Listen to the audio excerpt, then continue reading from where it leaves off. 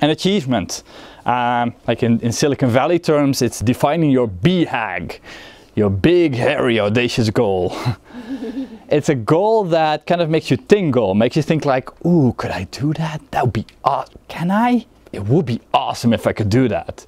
So really strive for the limit of what can I not do, and then do stuff that. Maureen Nijhart, one of the researchers in Gifted, especially towards the twice exceptional kids who are like not like uniformly developed, have some challenge with that, says what's important to add to that is high challenge, low threshold.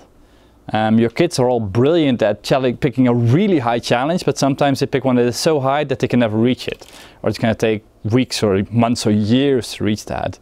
So it's okay to have a goal that's years away, but then make sure you have steps that are small enough to take right now.